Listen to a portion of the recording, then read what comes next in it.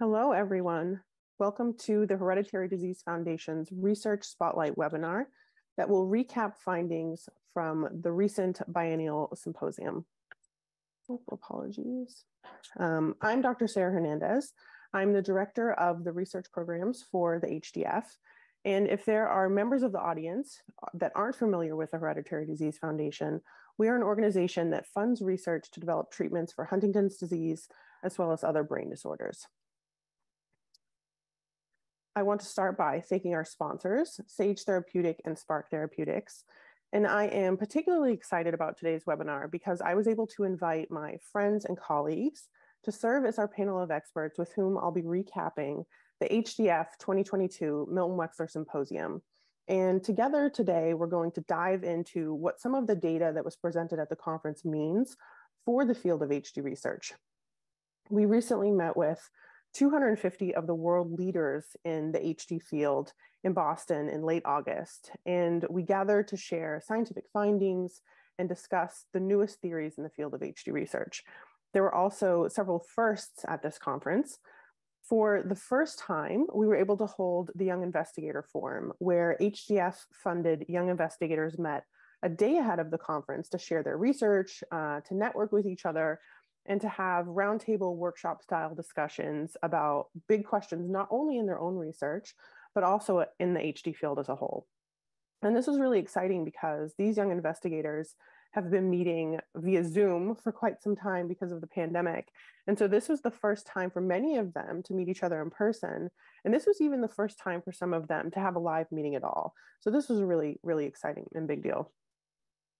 This was also the first time that the conference had coverage from HD Buzz. HD Buzz is an online periodical that writes about HD-related scientific findings and news in plain language for the global HD community. And I serve as an author and editor for HD Buzz, so I was really excited to be able to sit front row and live tweet the event for the very first time. And if you're interested in learning more about some of the summaries of the talks, you can go to hdbuzz.net. Today, with a panel of our HD experts, we'll be discussing some of these findings from the conference, and I'll be sharing the conversation about the symposium with Dr. Michelle Gray.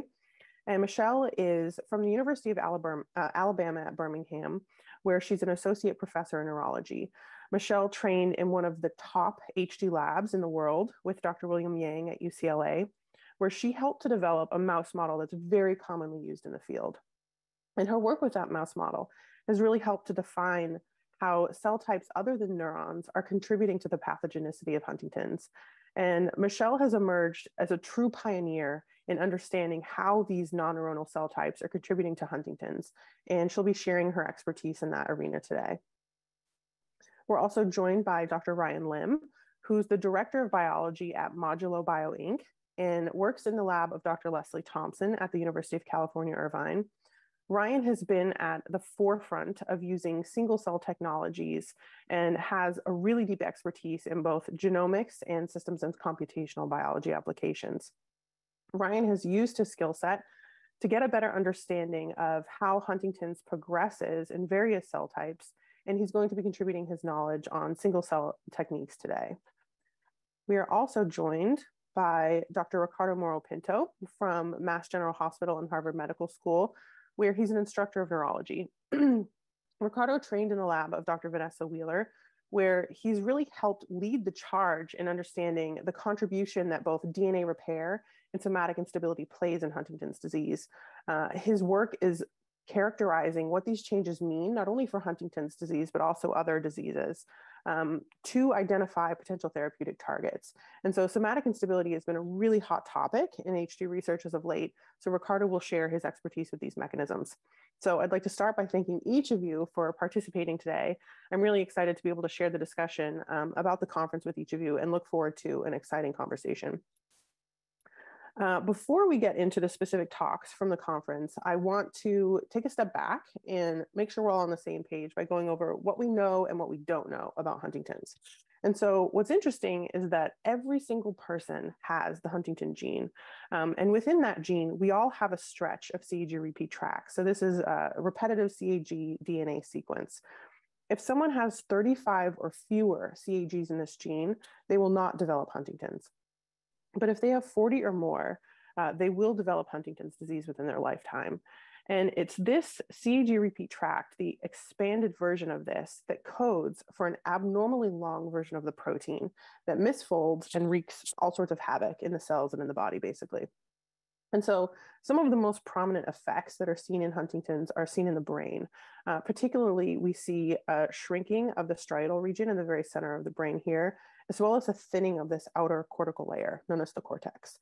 And so what's really interesting is that the number of CAG repeats that someone has within their Huntington gene correlates at the age at which someone will experience symptoms, which is shown here. And so we have the number of CAG repeats along the bottom, this x-axis, and then the age at which these people started to experience symptoms going up and down on the y-axis. And so we find that the number of CAG repeats that a person has, the younger they'll get the disease, whereas the fewer they have within the disease threshold, the older they'll get the disease. But even though we know these things, there's actually a lot we don't know about Huntington's. And so these are some of the topics that we're going to cover today. The first that we'll go over are other cell types in HD. And so when people think of Huntington's, they typically think of the brain and neurons because this is the organ that's most affected and this is the cell type that's most affected. But the Huntington gene is actually expressed in every single cell type in the human body. And so researchers are now beginning to understand that there are effects associated with the disease outside of the brain and in other cell types other than neurons. And so we'll be going over what some of these effects are and how they might be contributing to disease. We all know that that technology is advancing just at absolutely breakneck speeds, and research advancements are no different. And in the last 5 or so years, there have really been advancements that have gone leaps and bounds in something called single cell technology. And we'll discuss what those are and how we can use these techniques and technologies to better understand Huntington's. DNA repair and somatic instability or somatic expansion has been a really hot topic in HD research in the last several years. And you might have heard about this. So this is when the CAG repeat tract tends to get bigger over time in certain tissues. And so there's a theory that this could be contributing to disease progression and a lot of the symptoms that we see in HD. So we'll talk more in detail about what somatic instability is and how a family of proteins and genes involved in DNA repair can be involved. And so this webinar is set up so that I'll give a brief introduction to the audience about each of these topics. I'll go over some of the talks from the conference that related to these, and then I'll ask our panelists to weigh in on some of these questions. And then we're going to finish with a question and answer session from the audience. So please feel free to type your questions into the Q&A box, which should be at the bottom right of your screen. And then our panel of experts will answer those. We've also enabled the chat function. So if you have just general comments that you want to tell us, like how great we're doing, feel free to use the chat function for that, but please reserve the Q&A box for questions. Okay, so we'll start by discussing other cell types in HD. And as I mentioned, people very typically think of HD as a brain disease because that's where we see the most prominent effects. And we also see the most prominent effects in neurons. So this cell type here, this is the primary cell type in the regions of the brain that are mostly affected. But Huntington is expressed everywhere. It's expressed in your heart, in your liver. And so what does that mean for Huntington's? We heard quite a few talks at the conference that detailed the effects of Huntington's in cell types other than neurons, so other cell types within the brain. And one of those talks was given by Dr. Baljeet Kaur that looked at the contribution that the expanded version of the Huntington gene has in 2 specific cell types, in neurons and in astrocytes.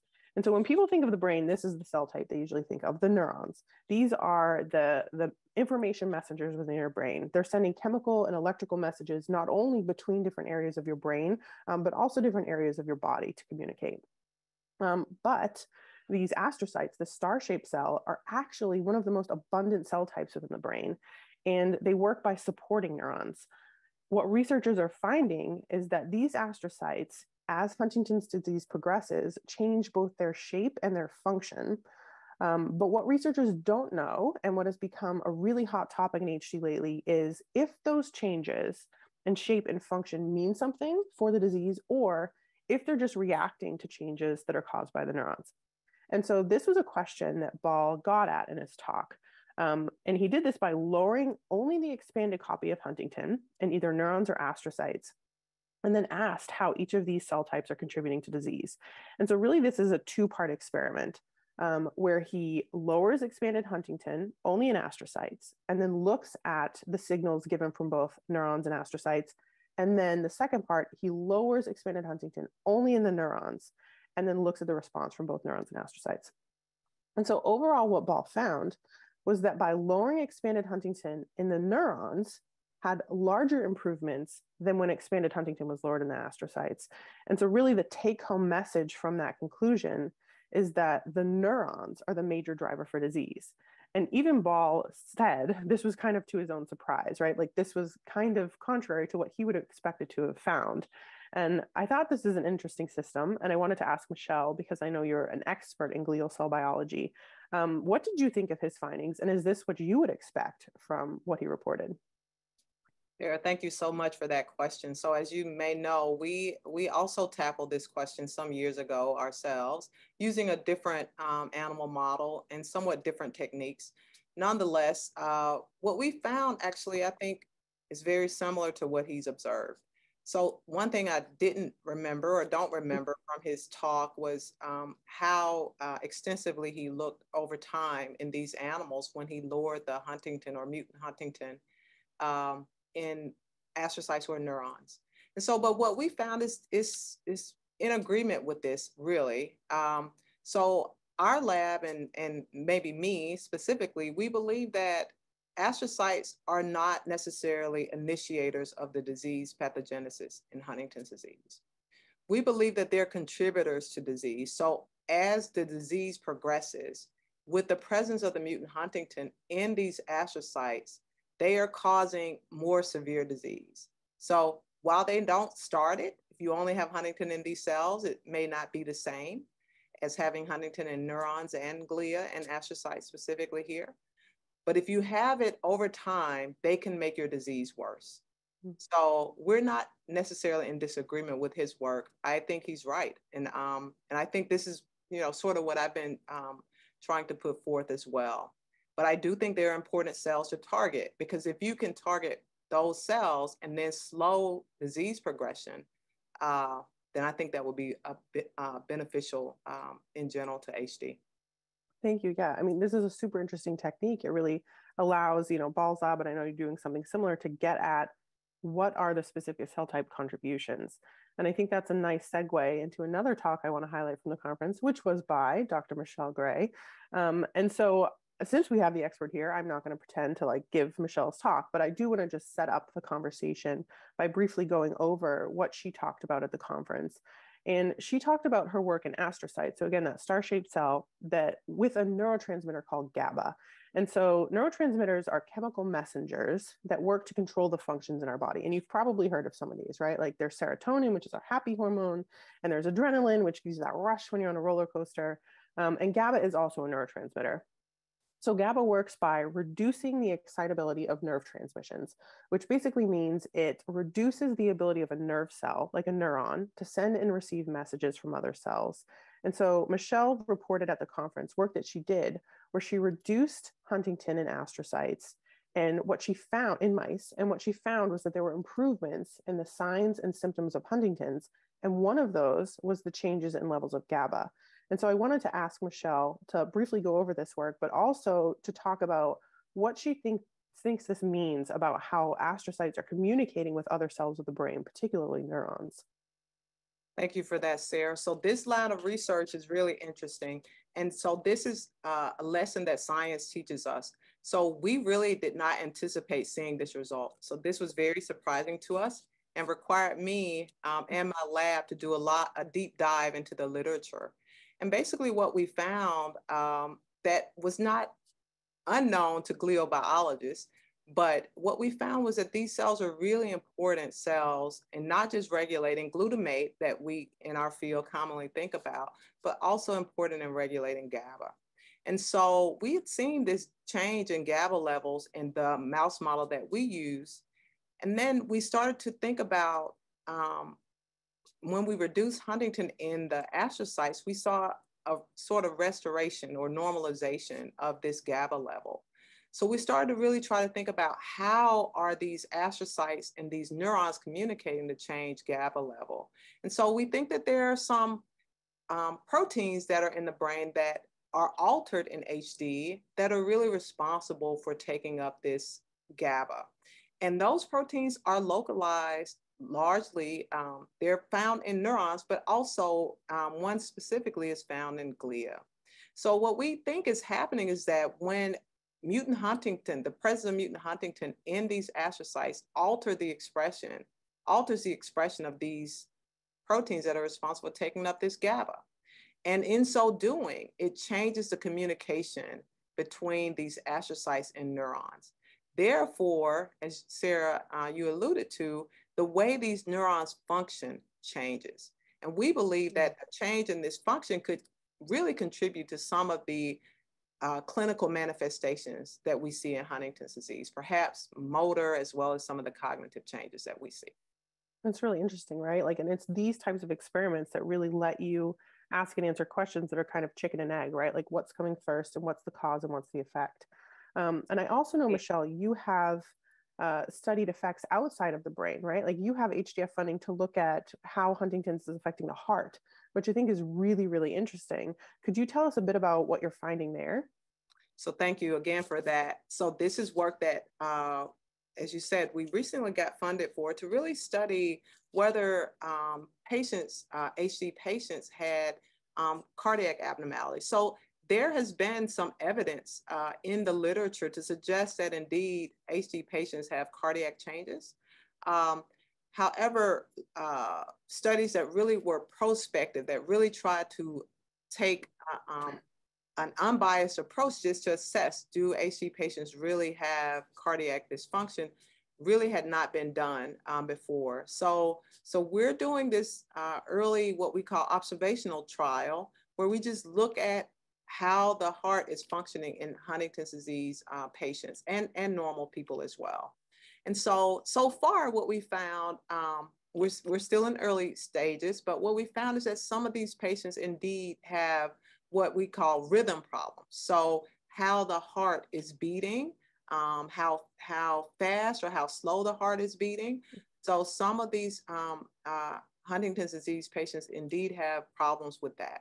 Now, we hope to, of course, we can't do tests and do all sorts of studies and manipulations in HD patients.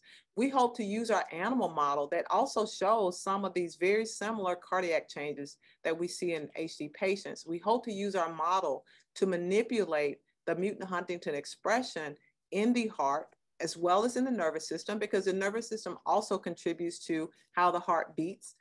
I don't know if everyone on the call, on the webinar really appreciates that. And so we hope to really assess, does the brain or does the nervous system really cause the changes that we're seeing in the heart? Or is it really because of the heart cells themselves expressing the mutant Huntington, resulting in these cardiac phenotypes that we see? So we're excited about this work.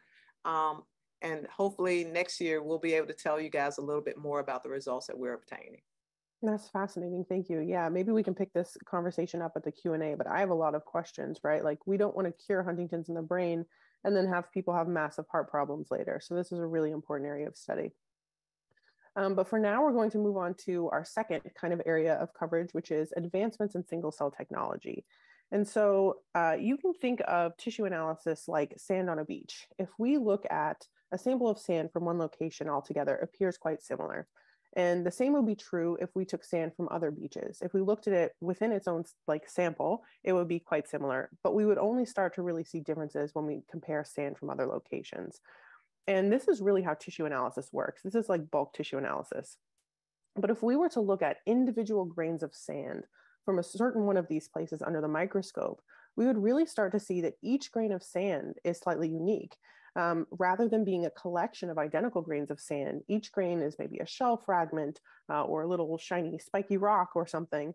And this is like single cell analysis. While some of these are similar, there are really some that are quite different. And single cell analysis really lets us pull this out.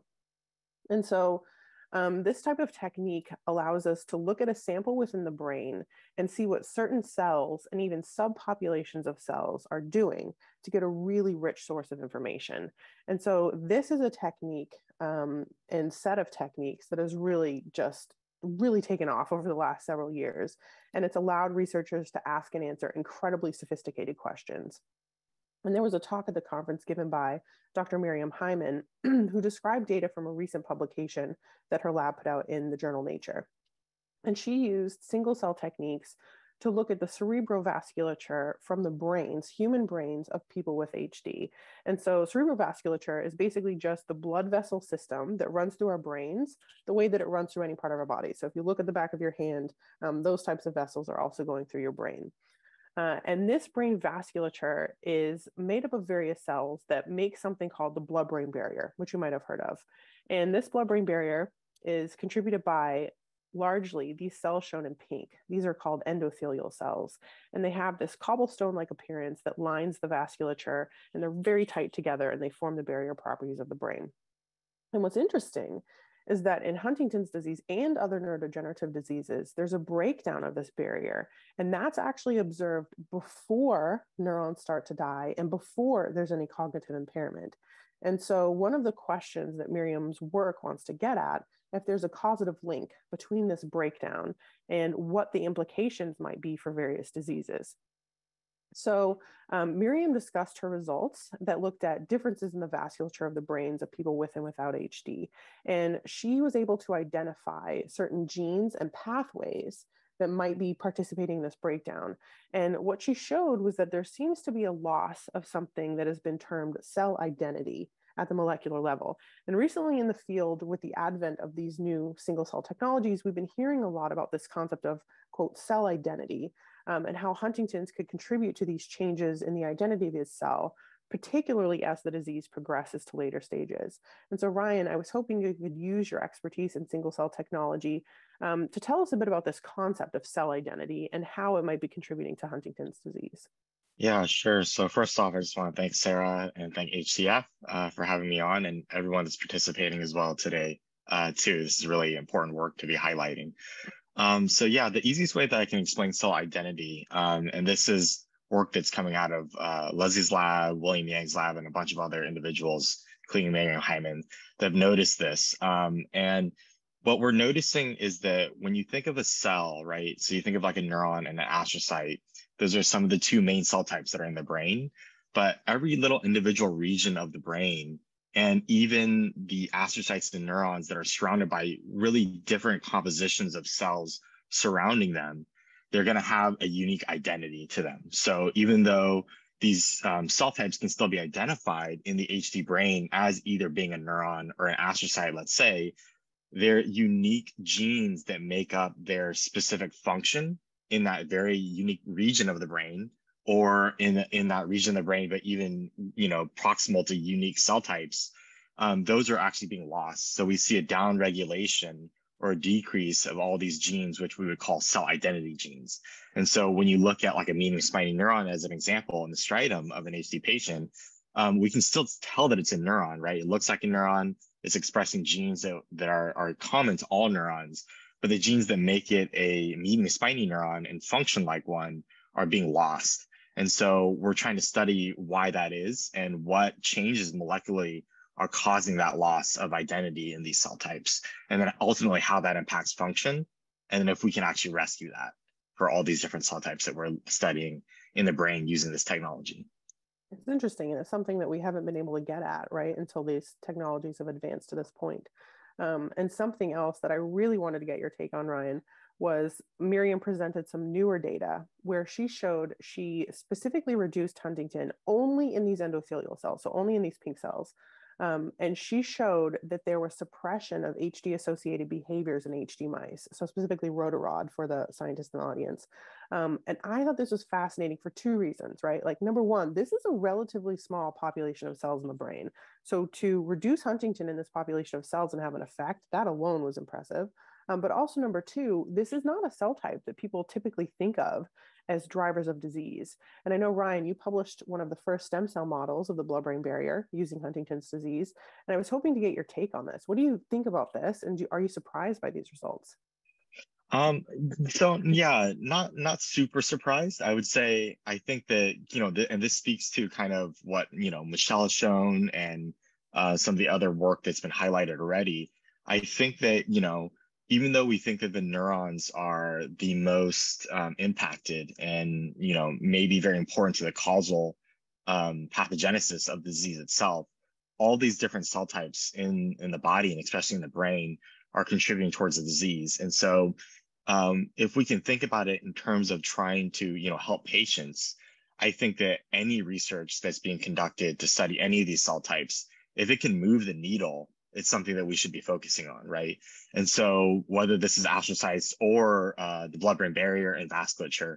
And so I think that targeting the blood-brain barrier, it's an area of study in neuroscience that has actually a lot of individuals working on it for different neurodegenerative diseases. And so this feature and this functionality of the endothelial cells in the brain are really, really important for neurodegeneration and contributing towards it, and even in some cases are causal.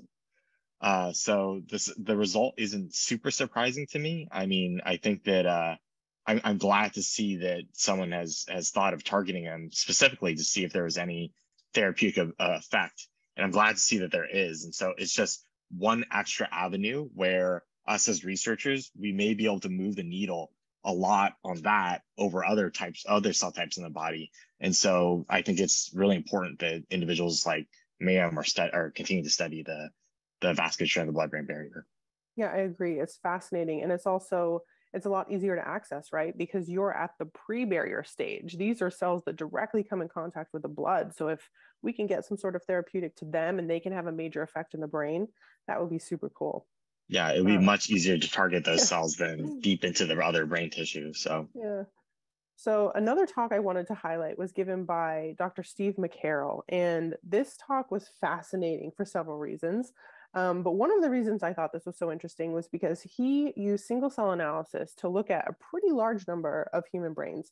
He looked at 95 different patient brains.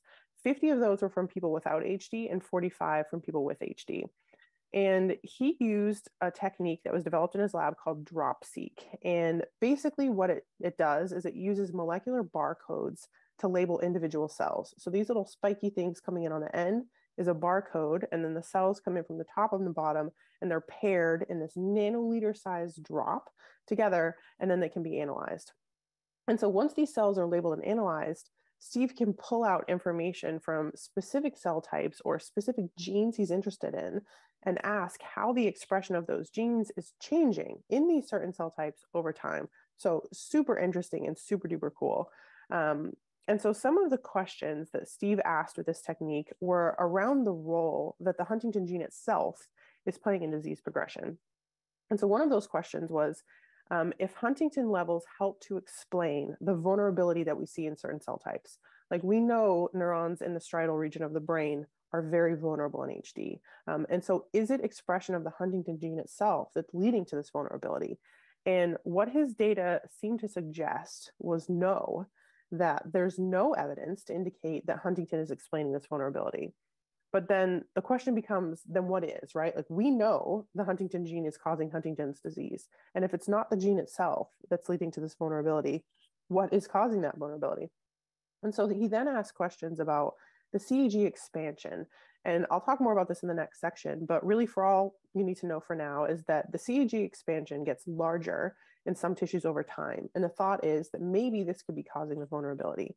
And so Steve asked questions surrounding this, and he looked at specific cells and subpopulations of cells that are particularly vulnerable to ask if it was the CAG repeat expansion that's underlying that vulnerability. And what he found was that yes, in fact, it is. And so this was actually quite a provocative talk, since it seems to suggest that it's not Huntington itself that's driving cell vulnerability, but rather the CAG expansion. And so Steve concluded his talk by asking the audience to consider these what ifs, right? Like, what if it isn't Huntington driving the toxicity? Then what is? And I think one of the points that Steve was trying to make was that he was trying to get this audience of HD experts, of HD scientists, to think about HD in a different light, to challenge how we've been viewing the cause and effect of what this disease is. So I'd like to open this up to any and all of the panelists, because this was quite a provocative thought process that he was sharing. What do you guys think this means for current approaches? And should we be reconsidering how we're designing treatments moving forward? So whoever wants to take this first. I'll take this. Thank you so much, Sarah, for the invitation. For me, this was clearly this is clearly a landmark study. This was the best talk we had at the meeting from my personal point of view, and how it can motivate us to start looking at this really from a different perspective. It's clearly showing that, because looking at all these patients, the end-stage brains, clearly seeing that the loss of cells is specific to a neuronal population, and the ability to link it to the length of the CAG, and showing that CAGs are expanding specifically in those cells. It has to make us start thinking about it from a different perspective. And then the ability also to link it to expression of genetic modifiers, I thought that was also extremely important. Mm-hmm. So maybe in the interest of time, we'll transition there, because I think that's a nice segue into our next segment, which is DNA repair and somatic instability. And so we tend to think of our DNA as a perfect blueprint that codes for who we are, but DNA is actually constantly being used, and like things that are constantly being used, it needs to be repaired. And there are molecules within our bodies that act to repair DNA, which are very aptly named DNA repair proteins. And so these are a set of proteins that repair the DNA when something goes wrong. But sometimes there can be mistakes, like maybe this little orange segment is added. And those mistakes tend to be added when there's really long repetitive sequences of DNA. And so you can think of this like these two houses. If I were to ask you to make a perfect drawing replicate of both of these houses, you would have a lot more trouble trying to copy the very detailed one, right? Like it's just way more difficult. And so the same is true for DNA. When this cellular machinery comes in contact with very complex and repetitive sequences of DNA, that's when mistakes tend to happen. And it's something that you can think of as a molecular stutter. And so the CAG repeat tract, which I have highlighted here within the Huntington gene, tends to be very complex because it is so repetitive. And this is an area where the molecular machinery can cause those molecular stutters and increase that. But what's interesting is this really only occurs in certain tissues. Blood tends to be very stable. So if you have a CAG repeat analysis when you're 20 years old and your expanded allele is 42, it's very likely when you're 60, your expanded CAG will still be 42. But researchers are finding that there are certain tissues like the liver and the brain where the CAG repeat is incredibly unstable, and there tends to be these expansions over time. And so this is an image from a technique that's used in the lab to look at CAG repeat sizes. So we have different areas of the brain on the bottom of the blot, and then the number of CAG repeat sizes going from top to bottom. And it looks like this person had about 20 CAG repeats in their non-expanded allele, but they had 51 for their expanded.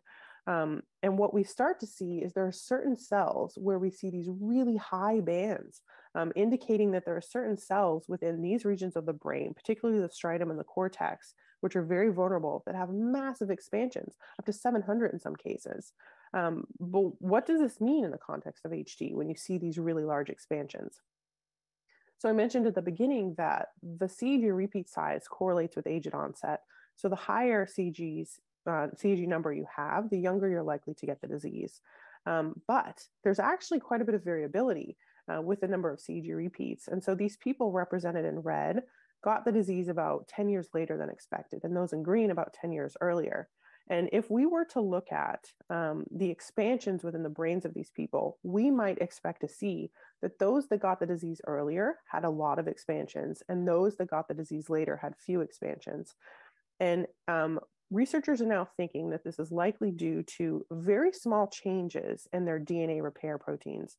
And so if we correlate DNA repair proteins to a hammer, it's likely that these people that have a lot of expansions have a very average hammer that's causing these molecular stutters, causing a lot of expansion. But the people that have very few expansions might have a great hammer, like Thor's hammer.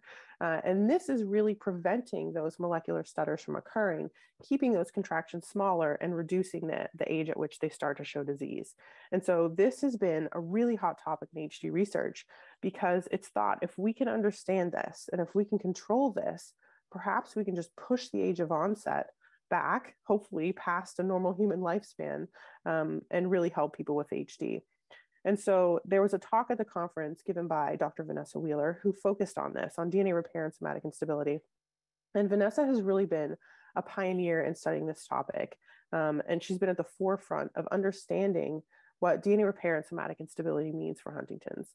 And so there was a very large scale study done that looked at DNA from many different patients that have Huntington's. And they identified genes that modify the age that those people got Huntington's. And they found that they were associated with DNA repair. But these very large studies are kind of coincidental, right? They're just looking, you got HD later, what's unique about you? You got HD earlier, what's unique about you? They're not testing a hypothesis, but that's what Vanessa's work is doing. She's testing this hypothesis. She's looking at how expression of these certain DNA repair genes changes. And so she did this experiment using a technique called CRISPR, where she changed expression, she reduced expression of all of these DNA repair genes in both the livers and the brains of mice, and basically is assessing, is this a very average hammer or is this a super great hammer?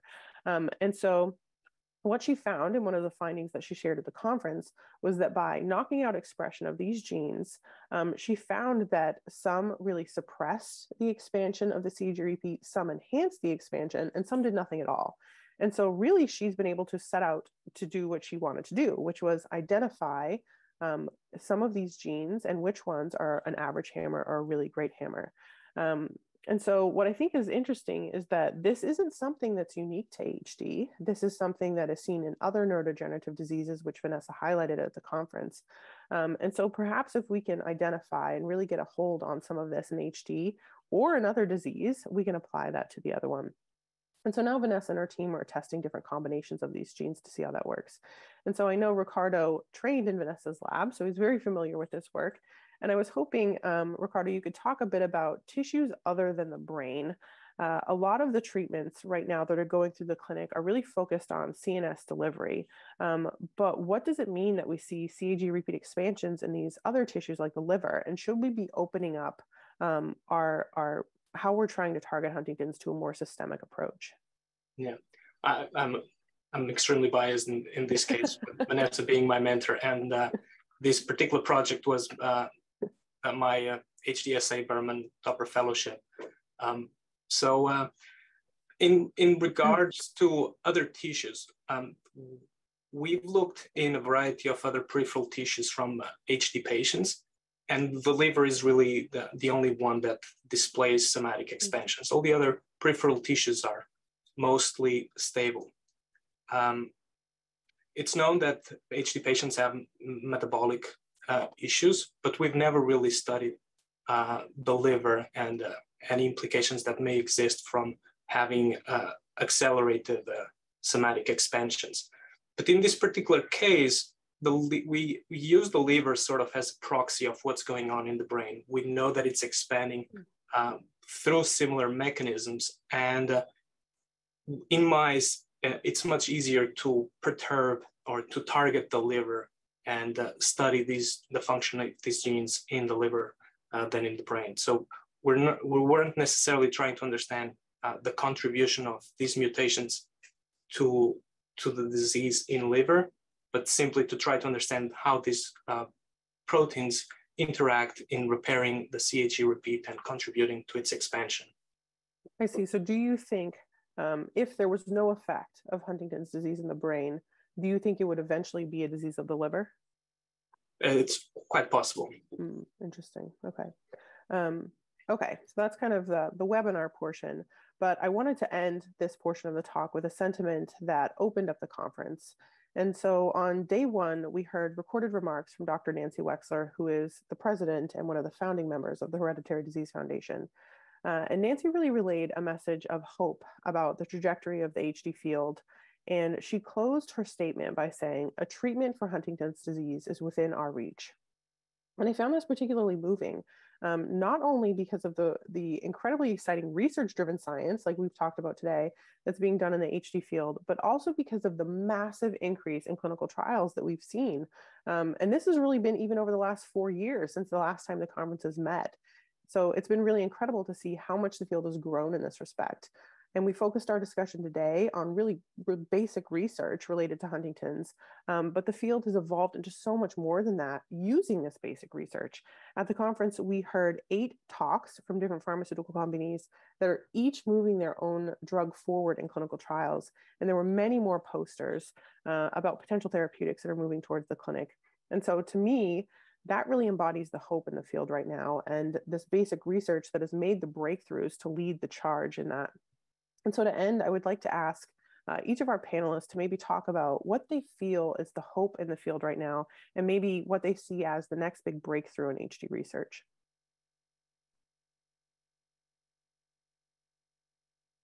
Wow, Sarah, that's a loaded question, but I appreciate that question. I think that, really trying to identify, as Steve McCarroll's work clearly has shown, and I think Ricardo's work in Vanessa's group has also clearly shown, this CAG repeat expansion that seems to be very cell type specific, especially for the medium spiny neurons, and I guess also for liver cells, is probably leading to the very specific cell type vulnerability, right? And therefore, leading to the very specific toxicity that we're seeing for these medium spiny neurons, although we do recognize that other cells are also affected. So I think that, while there have been some challenges in targeting the expanded Huntington allele or Huntington itself therapeutically, I still see this as an avenue that should continue to be explored. The hope is that, or at least in my mind, the hope is that alternative methods can also be identified that will enable us to control this expansion of the CAG repeat. And maybe some of these genetic modifiers that are being explored in Ricardo's work and Vanessa's work will give us some avenues to intervene in Huntington's disease. So I do, in a very real sense, agree with Dr. Wexler. I do think that we've made a lot of progress over decades, really, right? In Huntington's disease, understanding the molecular mechanisms at play, understanding really what cells we should target with specific therapeutics. And so I see the promise and hope in that area. But what I also caution, though, is focusing only on that as a therapeutic intervention, especially for those who may have sort of gone past the point of this being a true option for them. And so I think that the field, and I think we heard a lot of talks around other mechanisms that could potentially be targeted for treating Huntington's disease. And I think the studies to really understand molecular changes in specific cell types are really critical.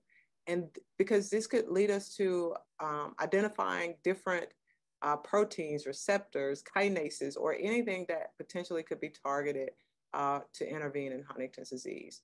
So I do think a good treatment, a neuroprotective treatment for Huntington's disease is on the horizon. Yeah, I agree with that sentiment, especially the last portion of it quite a bit as well too. I think all this new research is fascinating, and I think that it's gonna be wonderful for moving new treatments into clinical trials for HD. Some of the CRISPR work that's being done, not in the HD field specifically, but some of the clinical trials that are being done with CRISPR may also be really important for the HD field eventually too, if we can get some of those approved for usage in human use and targeting in the CNS and things like that can be worked out. But I also, would just like to reiterate what Michelle's saying is that all the other research that's being done and not really maybe highlighting a breakthrough thing for the field, but as far as like biology goes, but a breakthrough technique that's being used right now is spatial related omic data analysis. And so analyzing whole brain slices in order to study, gene level expression, protein level expression, metabolites, all these things that are, uniquely being impaired or changed in a good way, even sometimes at very specific regions of the brain and in very specific cell types of the brain. I think if we still continue to focus our research on that, we may be able to find something that, that again, can maybe move the needle enough to the point where the age of onset is just, so far pushed back. So still targeting and thinking about those molecular, I guess more classical molecular treatments or therapeutics that could target specific proteins and genes in specific cell types would be something that we should focus on as well. And I think that the spatial related data is going to really help us in order to be able to do that. It's interesting. Do you want to add anything, Ricardo? No, I just think that, and that was represented at the meeting, that you want to focus on a variety of different aspects associated with disease. And I think it's critical that we keep pushing all these alternative approaches and keep multiple avenues open towards therapeutics. If some don't work, something will. So it's that concept of multiple shots on goal. I think that's important. I agree, and I think it's diversifying the portfolio of our shots on goal, right? And it seems like the seizure repeat expansion is promising not only for Huntington's, but for other diseases. So maybe we can continue that conversation with some of the questions that people are asking. And so someone asks, are the stability of seizure repeats dependent on the cell life length? So we know that neurons are a really long-lived cell and they have this high somatic instability. So is it because that these are post-mitotic cells, they're not dividing, that we see this somatic instability, or do shorter-lived cells have less instability than longer-lived cells? Perhaps for Ricardo there. I don't think so. Obviously, if something is prone to expand and it is around for a long period of time, you definitely see a greater degree of expansions. I don't think it's necessarily related to how long-lived they are. I think what we know is that there needs to be transcription, so that the HTT gene needs to be active. But I don't think it's necessarily just a matter of if it lives long, it will necessarily expand. You need these DNA repair genes to be active as well. There's a number of things that need to be in place for the repeat to expand. So perhaps related to that, and before I get to the question, I want to remind people, put your questions in the Q&A box. We'll keep answering questions until 1 o'clock rolls around. But perhaps related to that, someone was wondering, why are there certain tissues that are particularly vulnerable? Like why the striatum and why the liver? Why in those two tissues do we tend to see this somatic instability? We don't know a lot, but for example, data from Steve McCarroll's presentation, where he was actually able to look at the expression of different genes. So he has transcriptomics data from a single cell level. And he was able to show that the cells that were more prone to expansion, medium spiny neurons, they also had increased levels of MSH3 and decreased levels of FAN1 genes, which are known modifiers of disease onset and modifiers of instability. So potentially that could be an explanation why those particular neurons are prone to expansions, but this is still early stages in his analysis. I'm looking forward to him generating more data so that we can get closer to that. Same, I think everyone was. Yeah, I think one interesting thing about those two unique regions of the body is that they're really highly metabolically active as well too. And as you know, most scientists would know, and for other lay individuals in the audience, when you have really highly metabolically active areas of the body, you produce a lot of like molecules that can like damage the DNA. And so that also may be contributing in some fashion. I'm not sure, but it would just be another hypothesis at this point. So maybe I could use kind of the chair's initiative here and ask a question related to that. I've also heard that perhaps sperm is a highly metabolically active cell type. And so is this why we see genetic anticipation when people inherit Huntington's disease from their mother versus, or their father versus their mother? Am I opening a can of worms here? I don't know. This is like just something I'm curious about and interested in. Yeah, I mean, possibly, you know, I think that like, you know, again, I think at this point it's just, you know, an idea and a hypothesis right now, but that, you know, it would make, you know, logical sense biologically with any area that's is really highly metabolically active can be impaired if there's changes in the DNA damage repair genes or mutations in genes that would ultimately affect those genes downstream. It's interesting to think about. So maybe this next question I'll direct towards Michelle. And so John Stevens is wondering, when we're talking about neurons and astrocytes, are there similar findings and information with other diseases? So diseases like ALS or Parkinson's, and is this shared across these diseases when we look at Huntington's disease? So this is a great question. And I do think that so the study of these non-neuronal cells that we broadly call them, so astrocytes is a type of what we call glial cell in the brain. So I think that indeed there are probably similarities. Similarities, not the same, right? I think that there are, because these diseases are caused by different mutations, some of them known, some of them unknown, especially for Parkinson's disease and ALS, indeed.